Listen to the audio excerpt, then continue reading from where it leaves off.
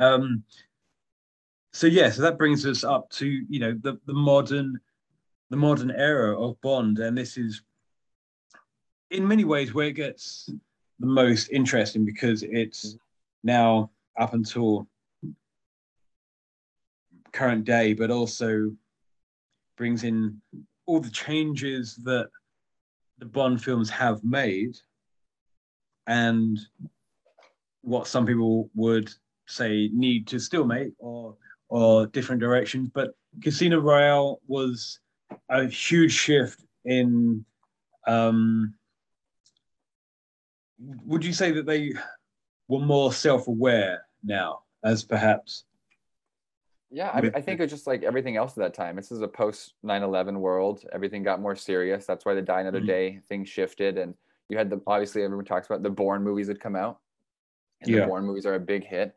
And there was that sense of realism and the speed of it. Really the pace of the way the movie and the action flowed was different. And, Batman Begins had come out. And, Casino Royale was the epitome of that time period where everything was getting real and gritty and more based in reality and what if it really happened, and they basically, I think they just approached it like, okay, what if James Bond really existed? What's the realistic version of James Bond? And then that's obviously still in quotations because it's a spy film, but they really do ground it that way. And there's no gadgets, really in reality. They have a tracking device, that's it.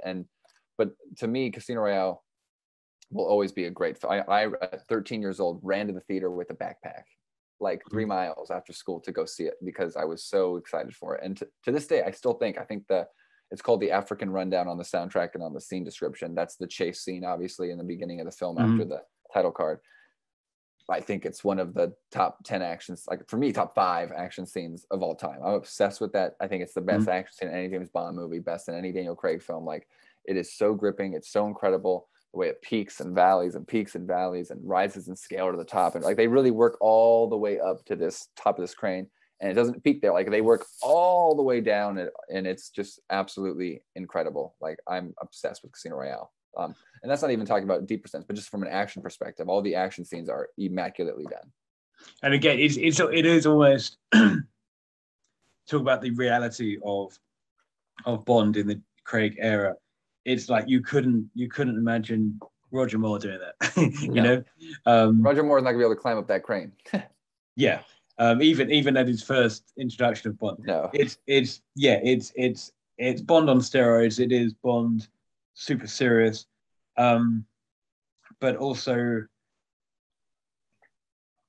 it's Bond being aware of kind of who he is in a way. Don't you think? As in, like, whether that was intentional or not intentional. That now from the get-go, Bond is basically, he's kind of acknowledging that he's maybe not a good guy. He's basically, he is a kind of a gun for hire. He is someone who is an assassin, which is the whole point of the books and the original incarnation of James Bond is basically James Bond is an assassin who is sent to go and kill someone, where you kind of, in the earlier films, he's just the good guy and the hero. Now he's basically, it's almost kind of like, he's not black or white. He's more complex, No, I think that's a good point. Like, it's kind of like she says in the third movie, we work in the shadows, and this movie sets that up where like his character is a shadowy person. Like, as much as he's like a spy and a secret spy in the other movies, I think you make a good point. Like, if you ask those characters, like if you ask Roger Moore's James Bond, are you a good person? He'd be like, of course, and it's like, I don't know, is that Bane or Roger Moore? I don't know. But Roger Bane. Same with like Sean Connery, and I think even Pierce Brosnan, they'd have this sense, even though it's like almost delusional sense, where like, I'm a good person. You see them like making this like steering around backwards to make this argument that they're a good guy. Where I think that Daniel Craig embraces, and from the get-go would tell you, I'm not a good person, I'm not a good guy, I'm this asshole, I'm this, and this is what I'm good at, and this is why I do it, or whatever. Like, there's that raw trueness to it. It's a human quality. Like, it's really the first time that Bond's a human character. He's not a superhero. And even though we go to see him like he's a superhero, his name's on the James Bond movie, but it's like, Actually, no, I was, it almost embraced the fact that the movies aren't called James Bond. There's others titles. He's just his character leading through us. He's a human figure guiding us through it. And I think Casino Royale shows that, like, there's no excessive thing. Like, I think it's actually more Bondy than people think. People say it's not Bondy enough, but it's super Bondy. It still has all the beautiful women and the beautiful locations, but it's not in excess. He only sleeps with Vesper, in this film. Like, even the first girl, like in the old films, he would have just slept with her to sleep with her. And in this film, like, it does everything we need the movie to do. Like, we saw her on a horse, for God's sakes, right? Like, in a bikini still. So, like, we don't get those shots. Like, it's still like, hey, we're a James Bond film. We get him coming out the water, and they roll around, and they kiss, and they have sexual banter. But then when the moment comes, he's already got his information. There's absolutely no reason for him to be there, and he leaves. And it's like, seems like such a small thing, but just by doing that and capturing a real way, just gives it a sense of, like, yes, we've moved on from that playfulness, that cattiness. So, and I think that continues throughout, even in like Quantum of Solace. I mean, he sleeps with, yes, that girl who gets covered in oil, but again, it's more, that's a fun, cheeky way. There's nothing non-consensual about that. It's kind of like, he's a fun, suave guy. And the other main girl in the movie, who's been like, has a history of being like raped and tortured, and who's also like a co-person throughout the third act. She, I forget, Olivia, I can never pronounce that last name, but in Black Widow and Oblivion and all those films, they don't have sex or do anything either. They have a thing. So I think the films have been pretty good about like moving forward in that way, but still being James Bond. And I think every film up to No Time to Die has like evolved what that is. And I think they're going with the times, but I don't think you watch those early films and think he's being like, that's part of the character. Oh, this guy's just like, the movies aren't fantasizing that aspect of it, I guess you could say. It's looking at it from the character perspective and not the audience perspective as much. Where I think the earlier films, and that's why they're popular, was like, what does the audience want to see? And that was always the question, like the audience's view. They're really thinking about sitting in the theater. Where this time it's really clear, this whole series, they're looking at it from the perspective of the character. And that's a big shift, isn't it? As you said, it's a big shift because, you didn't really get that. There wasn't any effort to make that shift. But with the Craig films, it very much was that the audience is now going along on Bond's journey, not the audience's journey and Bond performing for them. Yeah, exactly. One interesting thing, again, I've mentioned it to a friend, just because I saw Casino Royale not that long ago again. And from a director's point of view, I'll be interested in your thoughts. That opening shot where the first girl, I can't remember her name, the very attractive dark-haired girl, when she's on the horse going down the beach, apart from the fact that who rides a horse down a beach, where there's people on it, that's dangerous, right? But there was something about the way that shot was set up that I really didn't like, because it makes it appear that the beach is really narrow. Do you know what I mean? So when it kind of all felt that they're all crammed on a very, very, very small bit, and there's just they've got like 5 or 6 people, and this is a horse set, and it didn't look big enough for me. Bear in mind, it's a beach, and it goes on for miles, right? Sure. I don't know if that bothered you. I don't know why, but it was only like the third or fourth time. I know the shot you're talking about, and it's because they don't establish the beach with like a big wide shot. They like establish it. She's like on a tight lens. It's like compressed background. She's on a horse, and then it cuts. I don't know why it bothered me so much, but it did. I think it might even be, if I'm remembering the shot, I actually think it might be slightly out of focus, slightly fuzzy, which is every few shots is like that in a movie, especially when you shoot on film. So I think it's one of those shots that's actually kind of like never has a clear frame, that if you were to pause it, it's like everything's in focus, because she's riding and bouncing. Every frame is going to have some point of blur point. So but that's the only real criticism I have it. But I really like back to the Bondisms. I just want to say, because people always say it's like not Bondy, like the music is so Bondy. You don't even hear the main theme till the very end, which is so perfect, right? I'm Bond, James Bond. That whole ending is, and that's the first time you hear the film, the main theme.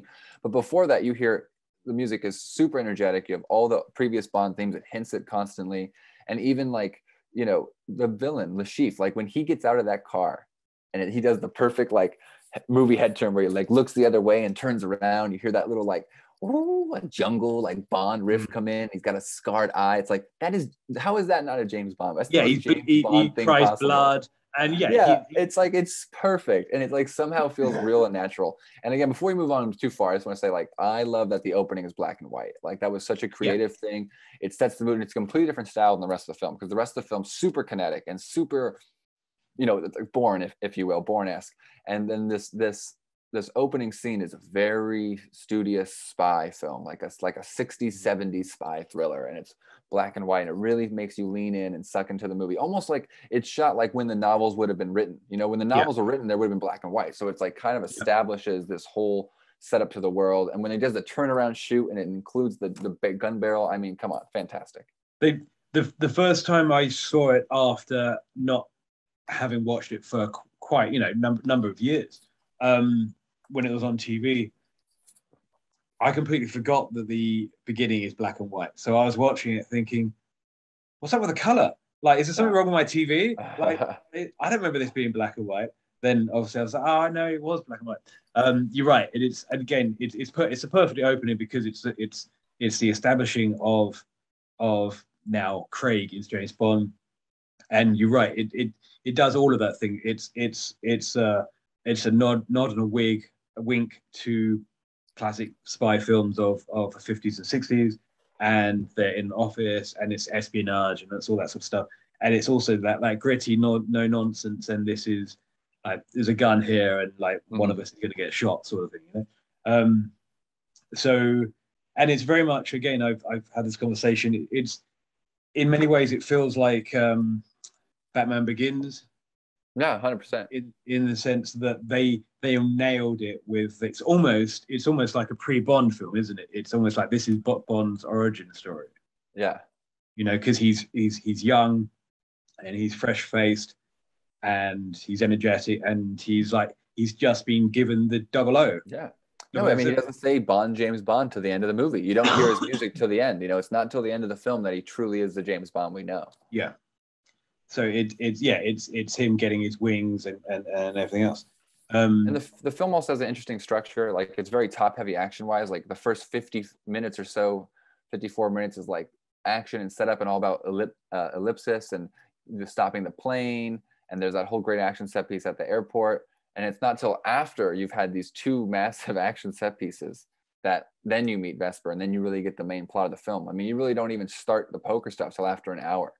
And then it really takes its time. And then there's like then the movie almost ends. And it's like this really true fake out. And it's not like, you know, and it's funny, this has always grown on me. As a kid, I remember I thought it was a little long, but now the more I watch it, the more I love it, because it's not like a fake out where it's like one little moment and then like she's bad. It's like, no, it feels like, oh, you know, they succeeded, and they're spending 15 minutes together, and this is what they're doing, and they're wrapping things up, and they're falling in love. And it really establishes you to believe how much Bond cares about her. Yeah. And you really buy how much Daniel Craig and James loves her. And then the betrayal hits, and it's like, boom, James Bond again. And it's great. And again, that reason at the end, when you feel how hurt he is, and you feel how much he loves, he's like holding her dead body, trying to like resuscitate her. And then how angry he is after, when he like calls her, you know, I don't know if you can cuss on the show, but, you know, calls her whatever to M. So it's just like, you feel the torn emotion. And I mean, you feel how that would create this guy who is James Bond, that we know, this tortured soul who's afraid to connect and pushing people away and using all of his skill sets as a you know, deflection for people to get to really know him, you know. So absolutely. With such a strong start and reception, because, you know, I think it was well reviewed and well liked, you know. Quantum of Solace felt very misguided and very kind of lost, I think, both as a concept, and I know it was Craig's least favorite of the Bond films. He had said later on. What's your thoughts on that?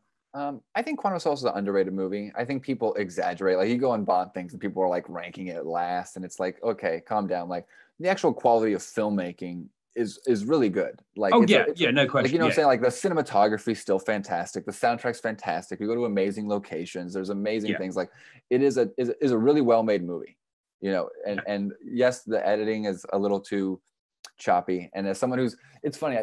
The more I watch it, and as someone who's edited features and stuff, I kind of have appreciated the editing more. in it that it's trying to be different. It doesn't quite succeed, but they had a writer's strike, and he's trying to, so they didn't really have much plot, as it's very obvious. That's the problem with the movie. It's like a Jason Statham action movie. There's just no story to string it. It's really just a bunch of action set pieces strung together. But because of that, I think it's fun. You know, it's the shortest Bond movie. It's like an hour and 41 minutes when the credits start. Yeah. So there's something about that where it's like, it's quick, it's watchable, and I think it's enjoyable for what it is. I just don't think there's any depth to it, but I think it's a fine like background James Bond movie. But what he does with the action, he tries to intercut all the scenes. Like in the first chase, it's intercutting with the like the horses or the bulls running, and then like running around in Spain. And then like later on, it's intercutting with the opera, which I actually do think is a really good scene. The opera sequence I do really like. And so he's trying to do this like sense of kinetic energy, and like the chaos isn't just what's going on, it's around, but it doesn't quite work. But I understand that with no plot, you know, he's trying to add depth to something when there's no depth there. So, you know, I feel for him, because it is tough, because on these movies, I've so watched the making of these things, like, you know, anyone can make a good movie, anyone can make a bad movie, of course, and the script is important, but I mean, it's tough to know unless you're there. And Mark Forster is a talented director, but like, if you have to start shooting a $200 million movie and you really don't know what you're doing, and you just have to show up to locations and be like, I mean, that's hard. I mean, it's hard not to have preparation. I mean, you can imagine the stress you have when you know exactly what you need to get, and you have a time, and you're like, we have to get these 12 shots done today. I mean, having to go in there and like not knowing what you need to get at all is a very stressful pointed thing. At something. Sure. But no, it's definitely a lack. I debate back and forth if I like that or Spectre more or less. I think they have opposite problems. I think that you know, Quantum of Solace is like so stripped down, like too stripped down. It's almost not a Bond movie. It's just like this lean action movie, like 90-minute like B action movie. And then I think Spectre is like long and lethargic. Like it has all the elements, but it's just like it takes too long, and everything's a little slow, and it's like they're like 40 minutes different in time and how long the movies are too. And it's like what they're just like I think they're equally good in a way, but just like complete opposite ends of the spectrum. So you know, they're like, for me, they're still mid-tier Bond because they're really well-made movies. You know. Yeah. I mean, as a filmmaker, I had to appreciate that. You know. Sure, that's the one thing. Certainly with the Craig ones, because the continuity is much greater. Yeah. That there's no badly made Craig Bond. You know, that there'll be some that's more popular with fans than others, some better story than others. But they're all some better movies, of course. But the quality of the craft is still there. Sure. Skyfall, which probably is my favorite, if not Casino Royale.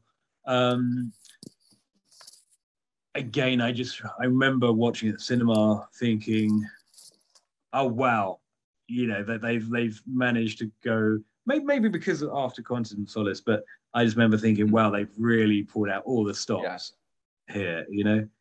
It's Skyfall is a quintessential Bond movie, you know, pretty much. Yeah, I mean, I remember hearing my brother-in-law shortly after it saying basically, it was the best Bond film he's ever seen, sort of thing, you know.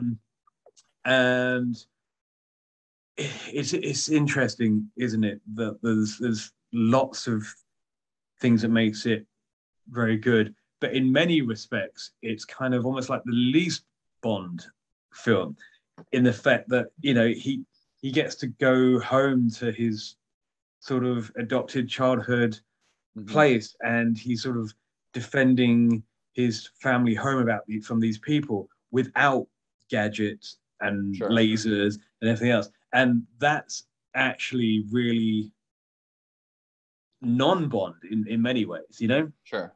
No, as a non-Bond third act, I would agree. Yeah. My only flaw, this is not with Skyfall, but I guess with the whole series we'll talk about this, is like, so Quantum of Solace is a direct sequel to Casino Royale, we didn't mention, which takes place basically right after.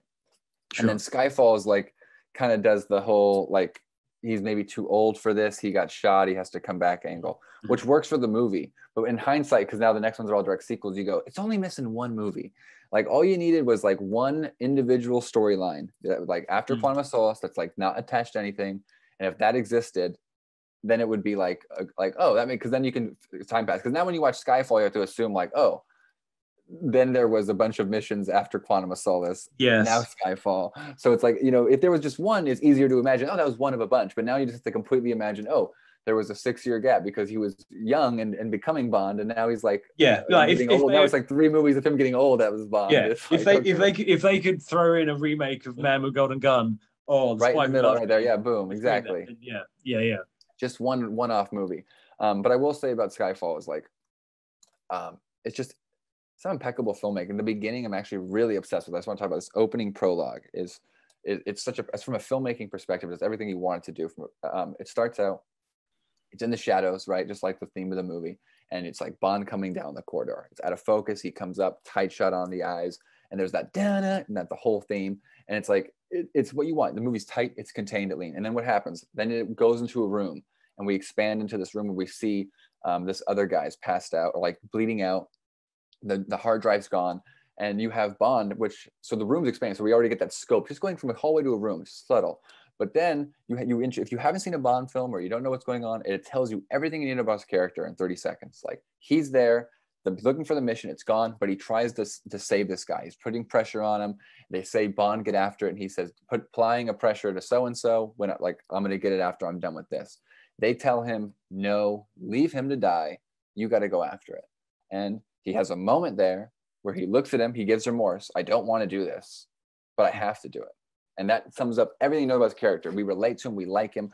We get why he has to go, but we see he cares. We see he's a real human. And that instantly tells. And then, of course, he walks outside. And that scope again, that like 3 acts of just like hallway, room, outside, boom. And you feel the breathness of like the movie expanding as you're watching it.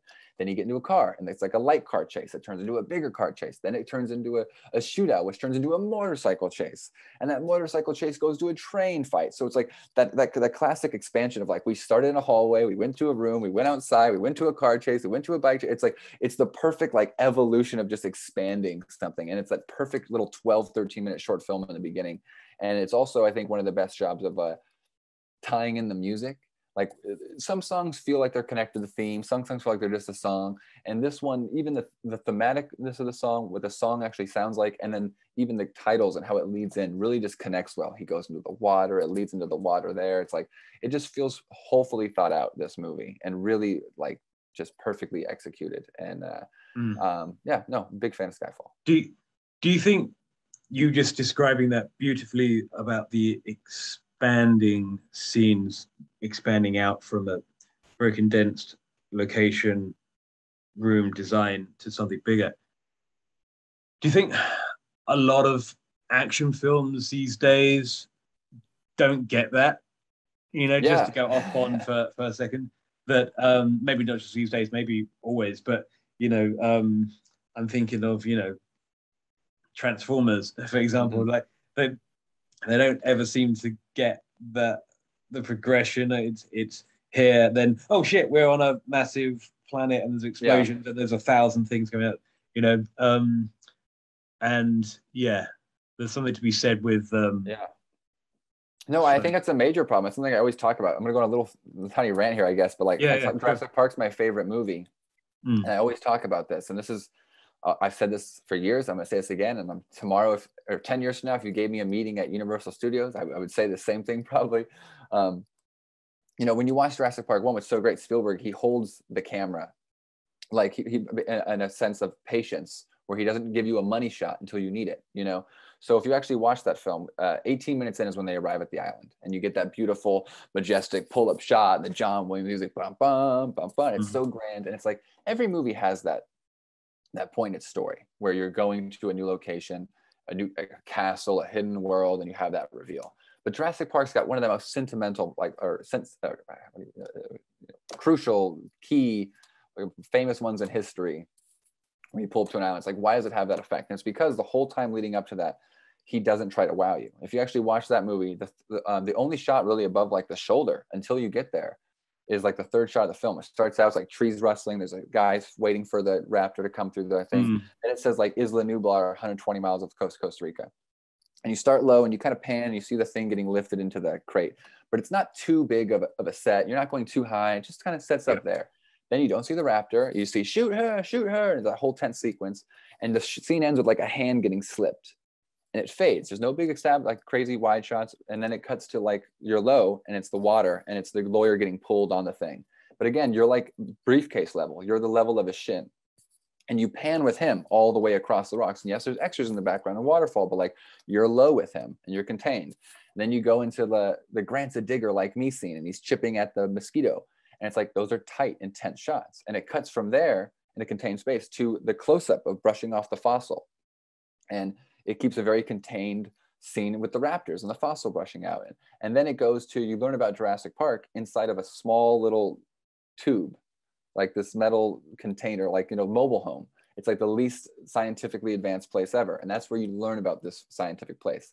I'm almost done. Sorry. Then you go to Costa Rica, and there's no establishing shot of Costa Rica. It's just a guy getting out of a car. You follow the briefcase. He walks till he sits down at the restaurant. That's when he has the whole scene where you're like, we got dots in here. And they shows him the little shaving cream stuff. And then you go finally to the helicopter, and you see an established shot of the helicopter, which is above it. And it's like, okay, but it's just helicopter over water. Then you're contained in there, and then you pull up and it wows you. And it's like, well, why does that work? And it's because it held off. At any point in time, if you had gone to Montana and showed an establishing shot of Montana and the rolling hills of Montana, and look how wide and vast Montana is at any point in time, well, then pulling up to Jurassic Park and seeing the rolling hills of Jurassic Park doesn't have any effect or meaning, or not in the same way. And the same thing about learning about Jurassic Park. We didn't have shots of a science laboratory. We didn't get establishing shot of buildings or a city. We didn't see anything highly technology. We were just there in a mobile home. And then when we go to Jurassic Park, now it feels even more advanced because we haven't shown that. Compare that to like the Jurassic World Fallen Kingdom, which, talented people involved, don't want to say anything negative, but every single scene transition in that movie is massive. Chris Pratt is building a house on a lake, and it's like a giant helicopter shot sweeping around trees, the sun setting. Then there's a shot of like a house, and it's a mansion before we even get to the island. It's a giant helicopter shot pulling up, and the Jurassic Park music's playing, even though we're not on the island yet. It doesn't make any sense. Then 22 minutes in, when we get to the island, you have no emotion. It's like, well, it's because it's the fifth movie. It's like, no, it's not because it's the fifth movie. It's because you haven't given me anything to emote to, because you've wasted it. And not to get going on the rant slightly, my other complaint about Man of Steel slightly, and don't get me wrong, love Zack Snyder, love all this type of films, look up to all these people. But when you watch Man of Steel, they have a 20-minute action set piece of just on the whole planet's blowing up on Krypton. And he's flying a dragon. He's like, ah! It's like the most biggest, craziest, expensive looking thing I've ever seen, like the world. And then it's like, wow. And then it cuts back to Earth. And then Superman is saving an oil rig, and oil rig's blowing up. And I've never seen any human being lift so much. He's doing the craziest thing. Then that's 25 minutes in. Then, 15 minutes later, he's like putting on a suit and flying. And it's like, why do I not have the same emotion? It's like, yeah, because I already saw a dragon flying. I saw him saving all this stuff. There's no buildup. There's no thought process kind of into like, how do we keep the scope building and building? And then before, back in the day in movies, they used to have to do this because they couldn't afford all the effects. They couldn't do anything. This ability to do anything and everything whenever you want has really tricked people into thinking that showing the coolest thing is the best thing. That's not true at all. Yeah, absolutely. It's a very, very, very, very insightful and very, very good point. It's because the shark wouldn't work, isn't it? It's because Spielberg learned that from Jaws, because the damn thing wouldn't work. So you couldn't show it early on in the film, and I've said this to quite a few people. It's my not that I'm a filmmaker, one day maybe, who knows. My gripe with low budget sci-fi or horror films, when they don't have the budget or perhaps the expertise to do the effects, but yet they insist on showing the effects at every given opportunity. And it's like, don't, because they're gonna suck. They're not gonna look good, Like there's this werewolf film on a train, and these werewolves, they're like attacking the passengers, and it's just like, sounds like something I'd watch. Yeah, I mean, I'm trying to remember what it's called. The thing, I think it's a British film. It's not a bad film. It's quite enjoyable, but it would have been so much better if they didn't show all of the werewolves standing there attacking passengers, because it's all CGI and it's all really quite rubbish CGI. That if they showed a bit of that, or just the person being attacked, but you don't know what's attacking them, and hold off to the much later on with the werewolf, then you could have spent more time and effort, and it would have had more of an impact. Like, if you show the baddie in the opening scene, hey, this is what I look like, it's like forget it. Even for a low budget movie like that, you think it's like, if you cut half the shots where you see all the werewolves, and you could spend the same amount of money on half those shots and make them look twice as good. That's exactly my point. I don't get it. But hey, they made a film and I haven't. But yeah, back to Bond. I think Skyfall just sort of blew everyone away, and it's interesting how it's the Spectre. It did feel a little bit too long after that. It did feel a little bit clunkier. Still great film. I don't know. I suppose at that point now we're familiar with Craig's Bond, aren't we? A little bit more, and how he is and what we kind of expect. So maybe we're a little bit more laid back and a little bit like impress us sort of thing, you know? I like the concept of Spectre, and again, I think it's a super well made movie. It's beautiful to look at, a lot of real stuff. I just think two things really kind of bog the movie down. It is a little lethargic. I think some of the editing is a little slower pace, and like the car chase and things that are really cool should be cooler. And there's just not a sense of energy or rhythm to it quite as much. But I mean, the filmmaking on the day to day is just as good. But the plot stuff is slightly wonky. Like him being related to Blofeld maybe does feel like a step too much. Yeah. But it's like, but maybe there's just one of them is too many, because there's also like he's trying to connect all the films together, which I think maybe is a bit. And maybe if you don't do that and you just make Blofeld the brother, then the brother line could work better. But it feels like there's just one too many things they're trying to make like all connect and gel together. And I also just like the other subplot for me. My thing I don't like most about the movie is not even that stuff. It's just I love Ray Fiennes, and I love Ben Whishaw and everybody involved on that team, but they give him too much to do. I feel like in Skyfall almost, where that not Skyfall, it's Spectre. Like the subplot of them getting C. I don't know. I don't like C. He's great in Fleabag, but the moment he shows up on screen, it's like we just now established a new M. Like the first scene with the new M, it's like, hey, meet this other guy, and you're like, oh, so that's the villain working for like literally the first time you see it, you're like, so that's the villain working for Blofeld, and it's like that's end up what happened, and they try to make it a big reveal at the end. It's like, yeah, we know. So we're ahead of you. Yeah. But it is still an entertaining movie, and it's still James Bond. I still like it. The Mexico opening is really cool. I mean, it's again a gorgeous film to look at. Like so beautifully shot. It's Christopher Nolan's cinematographer, Hote. I can't never pronounce his name. I can't pronounce anyone's name, so I should just not even try. Yeah, me neither. But no, absolutely. Yeah, I mean, certainly not a bad film in any way. And again, felt like a long gap, not just because of COVID and the delay of releasing No Time to Die, but it's interesting, the evolution both in cinematic universe but in reality as well. It kind of did feel, certainly from like Skyfall onwards, that Daniel Graig kept, after every Bond film that came out, he kind of almost kept distancing himself publicly from Bond, as in like, I don't want to do another one. I'm done with it now. I'm not going to make another one, and then making another one. Whether that was a kind of a ploy for like, give me a little bit more money, or whether that's part of their plan, because you're never quite sure. And he kind of felt it was time, but I agree with you that it kind of misses one other standalone film pre that. But yeah, we're here now, and after all the delays, we made it both to the end of this. Yeah. And, we're 50 years into a franchise and 25 films into something that's never really been matched, maybe never will again. And it's why does it still work, do you think, the whole Bond films and the concepts? And I think, as we talked about earlier, it's like it's the same but different, and I think it's that sense of being able to reestablish something. And also I think the storytelling is the same. I'm one of those people who believe, you hear it like all stories, whether someone writes an article that says or all stories are the same, or there's 9 different stories, or 10 different stories, or 32. I agree with all those things. I really think that storytelling is simple. There's not that many different things. It's how you tell it. It's interpretations. It's retelling of things.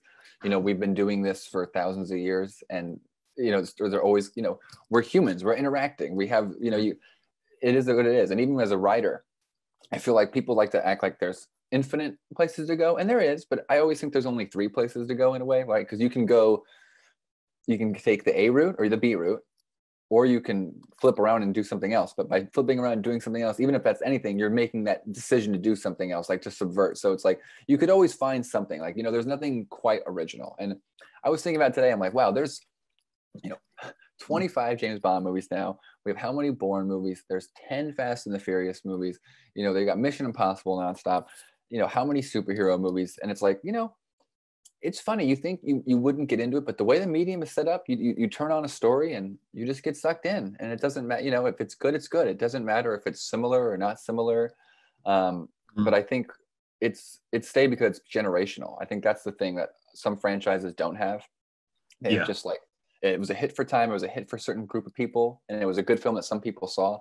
But James Bond, every single generation of people have a connection to it, even if they don't see the films. You know, there's like a version of that which they expect, and they have their own interpretation. But like, because the films came out so often, there's, no matter what age you are, there's people that age that also relate to it, right?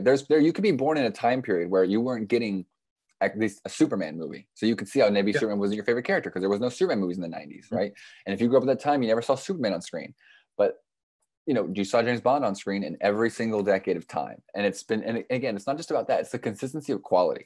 Like, that was so hard. It's not like they had 4 or 5 films in a row that are terrible, the box office go down. There's been ebbs and flows of anything, but they've been consistent, and that also goes into the effort of producing, because a lot of franchises you'll see, they cut corners, or this one makes less, or they do that, and it's like, no, they're truly giving it their all every single time. And I think or like I'm actually nervous now because they sold it. Like, I'm scared that now it could see differences, because now you have a corporate head that's going to need something. It's like Star Wars. It's like, we're going to get a James Bond TV show. I mean, what's going to happen? Yeah. James Bond, another planet, a comedy James Bond telling jokes like that.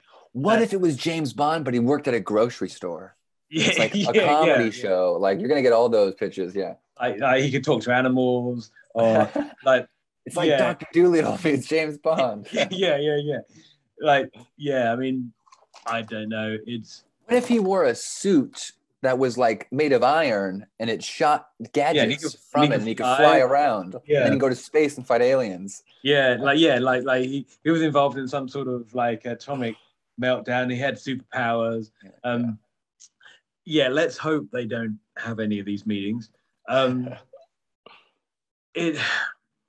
Again, my same friend that I've been speaking to a lot about this, friend, he mentioned, have you seen the film, was it the History Boys?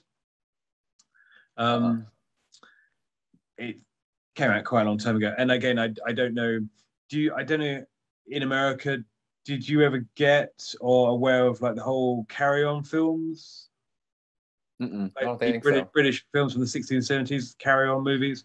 Like, I've never heard that term, but like there's I feel like there's a large flex of like 60s, 70s British film, but it's only like Carry On Camping or anyway, the whole point was mentioned in this other film, The History Boys, where basically the Carry On films were like really low budget, kind of a little bit like Benny Hill sort of thing. Like, there were comedies made in the early 60s that weren't very good and made for the British audience, and running gag and just innuendo and all that sort of stuff. And there was nothing particularly cinematic or great writing or anything about it. But in this film, which is an Alan Bennett written film, they made the point of sometimes something becomes like an iconic piece of art or literature just by persisting, that if you make enough of it, that it becomes important, even if it didn't start out to be that important, like kind of like the Fast and Furious films, if they keep making, if they make another 10 films. I don't know about that. I have no idea. I get what you're saying. Sorry, but you know what I mean? It's just by the fact that, or even say The Simpsons, not that I'm saying The Simpsons is bad. I love The Simpsons, but again, The Simpsons by the sheer fact that it's been on TV for as long as it has is important. You know, the body of work is more important than each part. So it's almost like the Bond thing, the universe, even though we've kind of talked about and said there isn't particularly a bad film, there's some better than others, but none of them were like that just plain suck. But it's because it's been around for so long that it's almost, it can't not be around now. Do you know what I mean? 100%. Even if it sort of stopped for a little bit, I think that there would be a demand for it.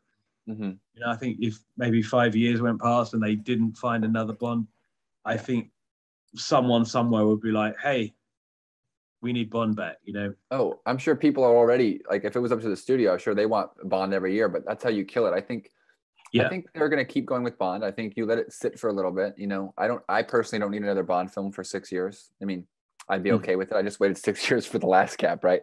So sure. I think, you know, if one by the end of the decade is fine. Yeah. And I think from then on out, it's similar with what Star Wars should have kept doing, where, you know, it's a different time period. We shouldn't get a movie every 2 years for time. I think that would actually overkill something now. And I get today's culture, things are there and gone, but I definitely think keeping something away and re-releasing it and having that, like, oh yeah, I feel fresh again, is always great. So, you know, I think they should wait 6-7 years, have a new Bond, make 5 movies, and then again take 8 years off, 10 years break. Off. Wait 5. I mean, that's what I would do with most franchises. Like Star Wars, I think that was my problem with the Star Wars movies now, is not just the idea of it, like they stopped it, but making a movie every year, which was unnecessary. When in my mind I'm like, okay, well, so far they made 6 movies in the course of like 35 years and it's still the most popular franchise. So it's like, why do you need to make 5 movies in 5 years? There's a certain point where it's like they could have just made 3 movies and, like, with gaps, been the most popular movies, went good or bad, the people would have loved them. There's only 3 of them. Then you wait 15 years, and I know it sucks because you're not making all that money. But if you wait 15 years and do it again, it's going to confirm for history of life. The next 50 years, Star Wars will be the biggest franchise in the world. But by doing it so quickly, it's now just another franchise. Like, it's a big franchise, but there's a world 20 years from now where if they make 10 more Star Wars movies, where my grandkids, Star Wars is just like anything else. When it's like, it could have still been the thing that every 15 years, everyone goes, oh my God, I can't believe they're making more of them. That's the problem with having someone who runs a theme park makes films, you know, because they're open every fucking day, you know? No, it's so funny. Real quick, sorry, going back, Avengers Campus out here at California Adventure, they just built this little Avengers land. It's not even that great. It's like a tiny little land. They got a little Spider-Man ride. It's the same ride. They already have this is a different theme in the park. It's a cool land, but it's all about character meet and greets. But they were doing a thing where they were advertising. Every week, Loki was in a new outfit based off the Loki show that you can come take pictures with.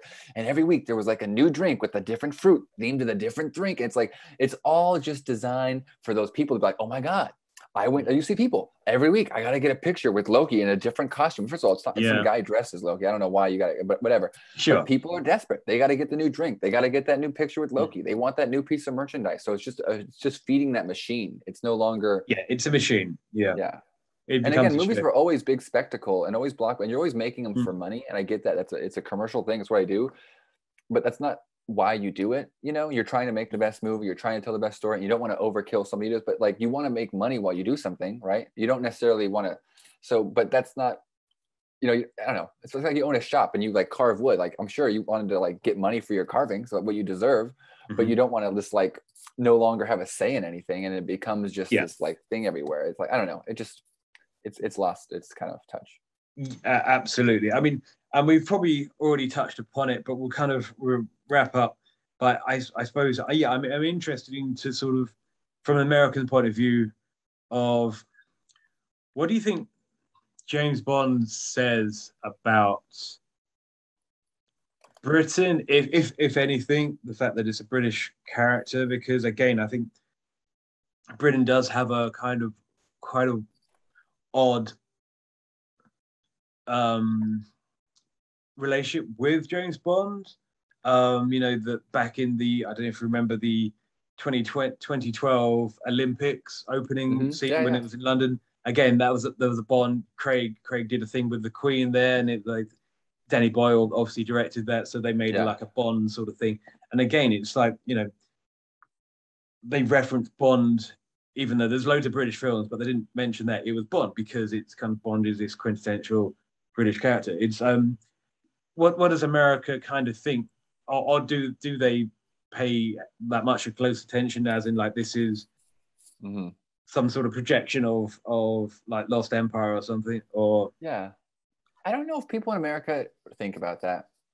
You know, I think I thought about that stuff watching the older films and thinking about that perspective of like, is it a last hurrah for like, you know, because like, you know, it used to be this big empire and now it's shrinking, and these movies are travelogues and showing that they're still policing the world and doing stuff. But like, you know, I just thought of it as like a movie, you know, growing up as a kid, American movies, and I guess this is America, we do try to police the world and the results, but like, you know, it's always America in the movies, and it's like, well, those are British movies, so it's always British, and it's like they're always like teaming up with America and doing stuff, and we've always been allies. So I've always looked at it as like the British, it's like a perspective for me is like, okay, so this is the head of the allies thing, like the MI6 is the highest form. It's like it's above, you know, the CIA, FBI, all that stuff is too big, too bureaucratic, and like the MI6 is kind of like the top. That's what like the movies present.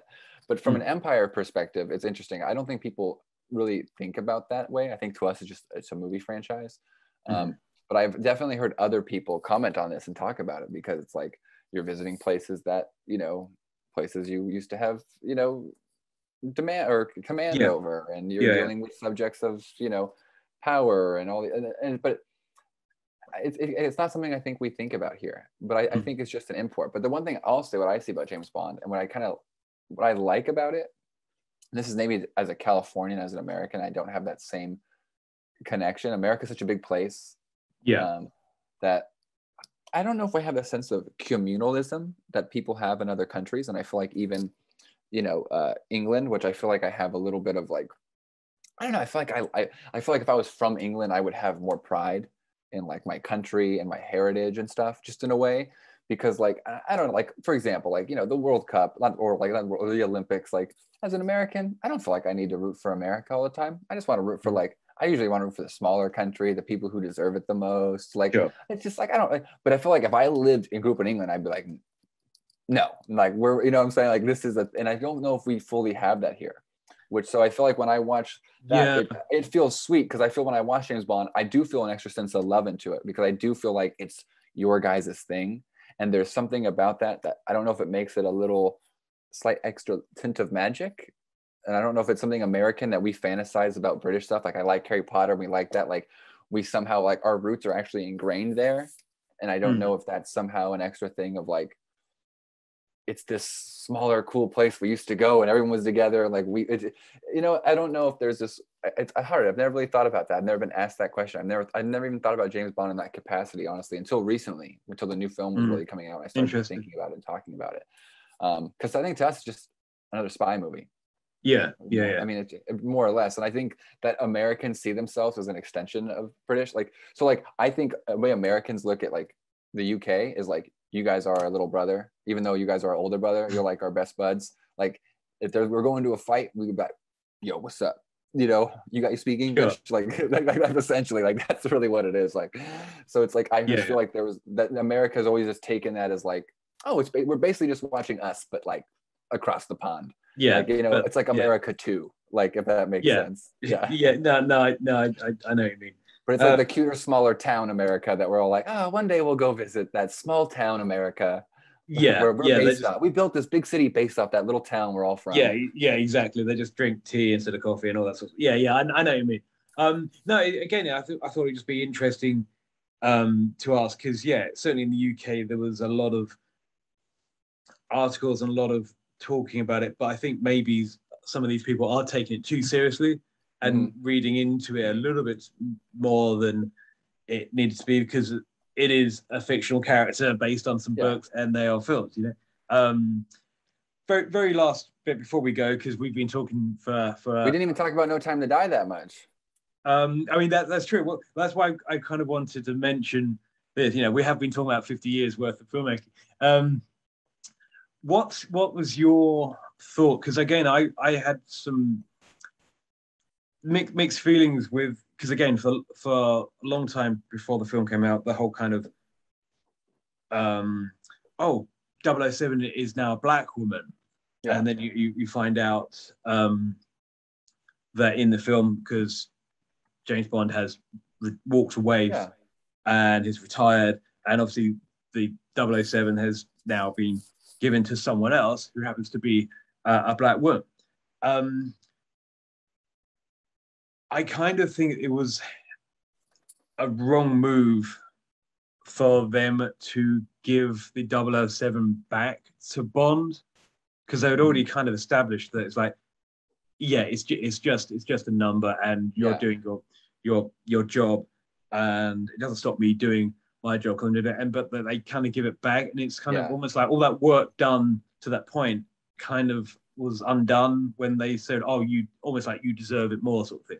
Yeah. I don't know if you had any thoughts on that. No, I agree. Like, it's weird to talk about the movie, but I remember, like, specifically when that moment happened, I was like, unnecessary. Like, at no point in the movie, like, was I questioning, like, you know, they explain it, it's there, like, she's 007, they make fun little gags of it. Like, I wasn't thinking like, wow, they better resolve that. I really hope he becomes 007 again. Like, you know, like, you can't kill people unless you've got the license. Yeah, it just seemed like it was, they used it as a way to give her an arc. See, I always look at it from a filmmaker. I can look at it, I agree with that statement, I agree, but I sometimes look at the practical way is like, they're there, they got to figure it out, something's not working, they're like, listen, we got to give more of an arc. You know, we didn't establish something. It's like, just by making her say that, people are like, oh, that completes her story arc, that now she likes to work with them, and it's clear versus later in the movie. But again, I didn't think it was necessary. And it's like, first of all, also, who cares? People, those are just the smallest percentage of people online who get mad about that stuff. I mean, no one cares. I mean, it's a James Bond movie. It's Daniel Craig, not the lead. Like, if I went to the movie theater and the movie's not about Daniel Craig, it's about her being 007 for 90% of the movie. Yeah, I'd be angry. This is bullshit. But it's not. Okay, it's a Daniel Craig James Bond movie. He's still James Bond. You know, and it makes logical sense for the story. I mean, he literally retired in the last film. Like, she also does a great job. Like, you know, I think that's actually one of the better parts of the movie is that banter and that fun that they have and that chemistry. And personally, also, they use her. It's funny. It's just a code name because they actually use her like any other Bond girl. Like, she's basically like you know, like, and what I mean that is like the Bond girl who helps in the third act. Like, a lot of movies have that. From Spy Who Loved Me, or, you know, Tomorrow Never Dies. I mean, there's a lot of movies where like Bond, you know, picks up someone on the journey, and they both have a mission, and they're both there to do something at the third act. And that's what happens there. The only difference is she also works for her government. I mean, his government instead of someone else's. Like, so that was a completely weird thing that people got upset about for no reason. The thing that I kind of forgot about until just now, but I was really impressed with, and I can't remember her name. The other early on when they go to Anna D. I can never pronounce her name either. I don't want to. Yeah. She's fantastic. Great. Her character was brilliant in it. She does a fantastic job. She brought so much energy to the film when it needed it. It needed a fun presence. She should have been in it way more, I think. Yeah. I think she exited the film too early. Too quickly. I think she could have come back. I thought she was brilliant. I thought that, you're right. The energy that she injected into that, and just the fun of it, the kind of like, this is my first mission sort of thing. What did you think of the villain in the movie? Rami Malek. I think they could have done more with him. I kind of felt I don't know if I like the idea that he was the person from years before. Yeah. It's weird when you think about it. I was like, how old was he? Because he looks pretty young still. Yeah, exactly. Like, he looked exactly the same. What was he, 12 then? Yeah, she was a child, and now she looks like a grown woman. She's aged, but like he's been in the snow or something, and he's not aged. That didn't make sense. He almost kind of, almost like you feel a bit sorry for him, and he's not like a sinister sort of person, particularly more just like a tragic figure, but not in a threatening way. Sure. I don't know. As Bond villains go, I don't think he's one of the better ones. Yeah, I mean, I like that he has a layer, and it has the right idea, but not menacing enough. I agree. Yeah, which ties into the ending, which that's the main thing we want to talk about, right? Is like, how did you feel about that whole, you know, what they chose to do? And killing James Bond. Spoilers for this 3-hour podcast. Yeah. Well, I I don't know. It's almost, I read somewhere else, which I don't know if I believe, that basically when Craig came on board in Casino Royale, that he wanted the James Bond character to be killed in whatever last film he made, which I kind of find it hard to believe because I don't think they would have given him at that point that much. I think it's something he came up with later. Yeah. Yeah. But the problem is I don't know if anyone believes it because they know now how Bond works. Everyone's like, but he's going to come back anyway because the next guy will be James Bond. So I don't know if anyone really believes that. Oh, he's dead. I mean, those missiles hit him. I mean, I think they made it pretty clear, that he's dead. No, he's dead in that, but they kind of know that there's going to be the character. There's going to be more movies, yeah. Yeah, so it's kind of almost like, well, they're going to have to reboot it again. Everyone's going to it's going to be a clean reboot. See, that's what I'm guessing, and obviously that's become over the last 15 years like a thing, where we reboot and do a period of time, but. Will that kind of almost like fuck up the whole Bond-esque sort of thing? Because Connery to Moore to Timothy Dalton to Pierce Brosnan's, they never needed a reboot. Yeah, each first film is kind of a low. Sure. Yeah. Reboot. But the difference is they kill them. So like unless it's like you're saying, unless it's not the James Bond character, they kind of have to, right? That's his name, because these films made it very clear that James Bond isn't a code name or anything. Like James Bond is his name, Well, that's the other thing again is like, which I didn't know until recently. Someone else, again, my friend Fran, said that there was a theory that James Bond is actually a code name, that James Bond isn't James Bond, and it's just the name you codes with the 007, which I had heard of before. I don't know. It's going to be tricky. It's going to be interesting to see what they do. But yes, they're going to have to reboot it, aren't they? But does that mean you're always constantly going back to almost like Casino Royale? I don't think this time they would. Like I think now it's, if I would do it, just clean reboot it and pretend it's like Pierce Brosnan. Like I would just make a new Bond movie. I wouldn't do any sort of origin. I would just open with the big bombastic action set piece, like Skyfall. Yeah. Like imagine the Skyfall opening. But it's a new actor. You wouldn't care. You're in the movie theater. All of a sudden, boom, you have a guy. You're in the adventure. You're watching him, and by the end of the prologue, you're like, "That's the guy I'm following." He doesn't have to get shot. Imagine if he wins at the end of the Spectre fight, and then like the music happens. You'd be like, "Oh, that's the hero," and you're already sold on it. And then from there on out, depending on how the series would go, maybe I would just do what I used to do and like maybe switch out an actor, maybe do this. Depends how it all runs its course. But I think it's definitely got to be a reboot.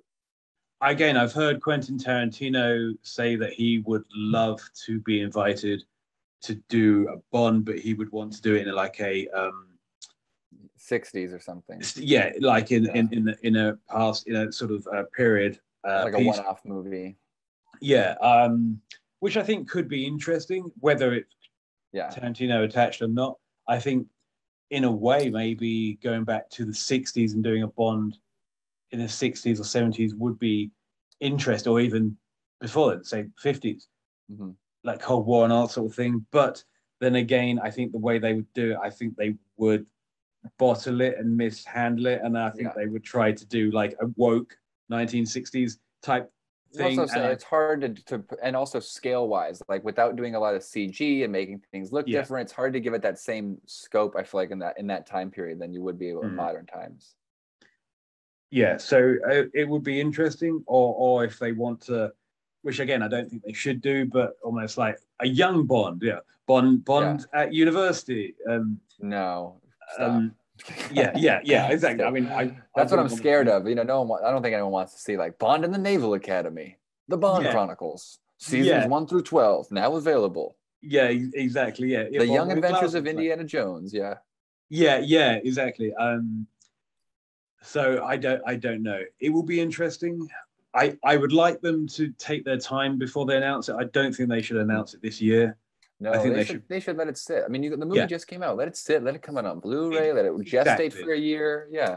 Yeah, exactly. I think they should not be in any rush to do it. But unfortunately, I think that the way things are and Star Wars and everything else, I think that everything's sped up and everyone's got to. Oh, we've got to do it now. Like if you're not releasing something every 18 months, like Yeah. something's wrong. I mean, I think what's interesting is actually Michael G. Wilson is like 80 something, and it made it seem like, and he gave a speech at the end of the premiere and other stuff. Like, seems like he's going to be stepping away from actively producing the films, which would leave just Barbara from the, you know, herself, and she doesn't have any kids. Yeah. And she's still getting up there. She's in her late 60s, I think, or mid 60s. Yeah, she's not young. So I was looking at it. So it's like, I guess Michael G. Wilson has a son who's an associate producer on some movies and does some other stuff. I wonder if he's going to take over. But, you know, I wonder who's going to steer the ship forward from here. You know, interesting. And continuity is important, you know, because, you don't want someone coming on with new radical ideas for one film, you know. No, you want someone who cares about the whole thing. And that's what's also different. Sorry, it was like, you know, the only movies they produce are the Bond movies. Yeah. So there's a sense of like pride and care to it. I mean, getting a guy who's like, I produce 100 movies and now Bond's going to be 101. Yeah. There's no matter what, there's a different level of passion that comes from that. You know, her family has been doing this for years. That didn't work out for Star Trek, did it? No, I guess not. You know,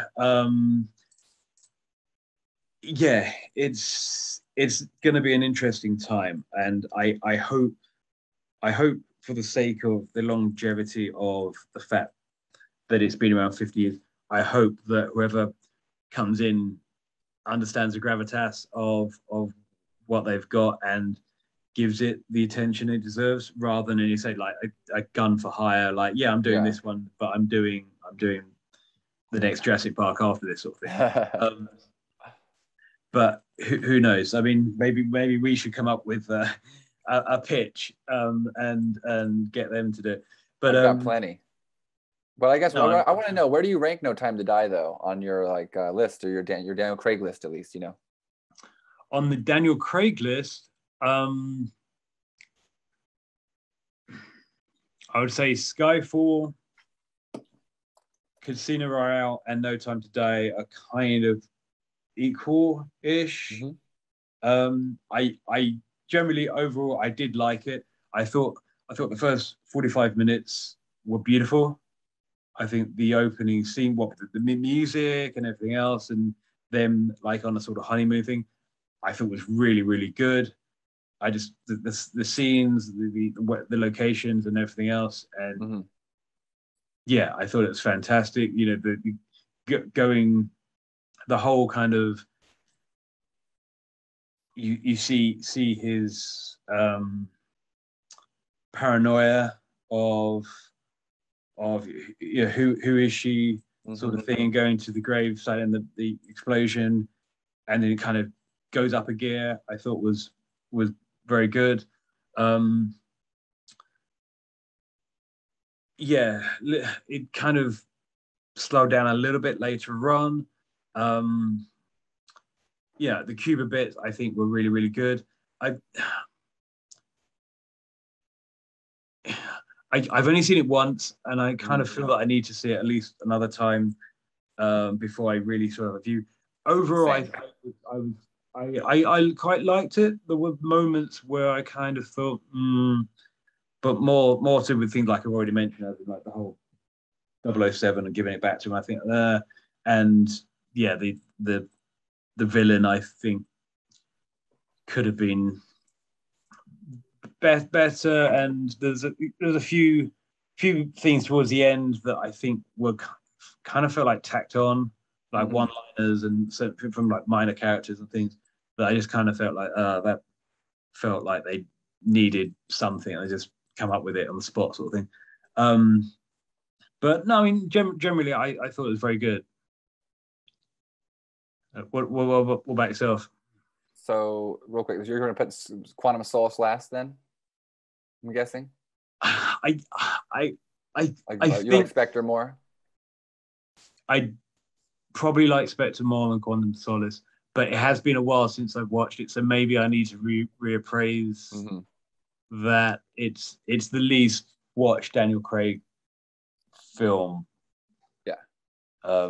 But yeah, I should probably revisit it, because sometimes you can appreciate a film the Once third you or get No fourth time. Time to Die, you know, you should get the watch all 5 one day. Just Yeah, I'm joking. Just don't spend 14 hours of your day that way. You'll I get mean, cramped.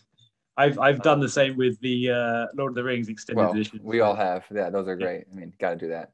No Time to Die is an interesting movie. Again, I've only seen it once, so I have to see it again before I get to. For me, I mean, Casino Royale and Skyfall are just the pinnacle. They're much higher. I have to see it again to decide where I want to rank the other ones. You know, a lot of things I like. Beautiful cinematography. I mean, again, the filmmaking is great. A lot of great acting. Some great plot points. There was just a few things where that's why I like seeing films multiple times, because the first time is more of an experience. Yeah. Because someone who makes movies too, I watch movies so many times and I overwatch things because I realize you almost need to see a movie, like you were saying, 4 or 5 times, so you almost see it as the filmmaker sees it. Because you see it multiple times, and sometimes you think you get everything. It's not until you watch things 5 times you go, oh. And then once you know how everything works too, and you really see the mechanics of a film, it's a lot easier to understand problems and realize, like, oh, I had this issue, but in reality, I understand why they had to do this. And to fix that issue, I used to think it was all these things, but it's actually just this one little moment that makes this feel out of sync, that makes that feel out of, you know, you can usually start drawing those little detective lines to the issues. It's like the film I loved, one of the films I loved as a kid was Predator with Arnold Schwarzenegger. Classic. No. And you know, literally that is one of the handful of films that I have probably, without exaggeration, seen like 50 times. Yeah. Like, and it's only in the last few years that watching it has kind of spoilt it for me, because I'm not watching it from a kid's point of view now. I am now watching it from the, you know, behind the scenes stuff, and reading about the problems they had with the vegetation and had to cut it all back because it was too much, and the actors getting like food poisoning and stuff. So now when I see it, I kind of think, oh, I forgot how fast paced it is, and how like they all die actually really like the first 20 minutes, like they're all virtually, every single one of them is virtually dead, and how the pace of it, and it's kind of like, yeah, you see the mechanics of how the film is edited together and everything else. So yeah, you have to see it quite a few times. So maybe the judgment is out on No Time to Die. I'm just still like on the end of the movie. It's not that I don't care that they killed him. I just didn't think they built up a situation where like I was fully on board. Like, you know, you want to be when they do that in a movie to a character like that, you want there to be like, it's the only option, and you want to feel that way as an audience. But I didn't feel like the stakes were as high as they could have been. Yeah. Like, you know, because he scratched him with that stuff. I guess the plot was a little convoluted with that stuff. Like, oh, you're going to die because I scratched you with this thing. And, you know, it's in your bloodstream. And which is like, okay. And then Q's like, he keeps saying, like, it's for life. It's eternal. He says the word's eternal. And I'm like, you know, I've seen a lot of these movies, Q. And you come up with things pretty quickly. And you got smart blood. And I feel like if for some reason Daniel Graig wanted to come back again, I would watch the next movie and be like, figured it out.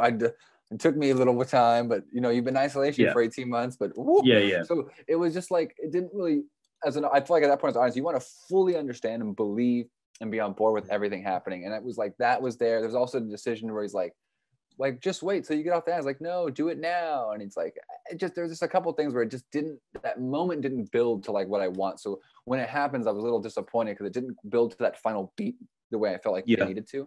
So I want to see it a second time, because again, even if I don't like it, when I watch something multiple times, I become more accepting of things. And I want to see, because I've seen the other Bond films too many times. It's really hard to compare. Like I've literally seen every other Daniel Graig Bond film at least. Like I've seen Spectre even like 8 times. Like I'm that guy. So like the fact that I've only seen this movie once, it's hard to have a full comprehensive, thoughts on it. But I do like the hokier aspect of it. Like I do like the gadgets, and I like seeing that stuff, and it plays well, and I think he does a great job. But overall, still got to see it again. So I'll tie it with the other ones. I'll say Casino 1 and Skyfall. I'll tie for now. Yeah, so, I would agree with that. Well, we got there. We got to the end.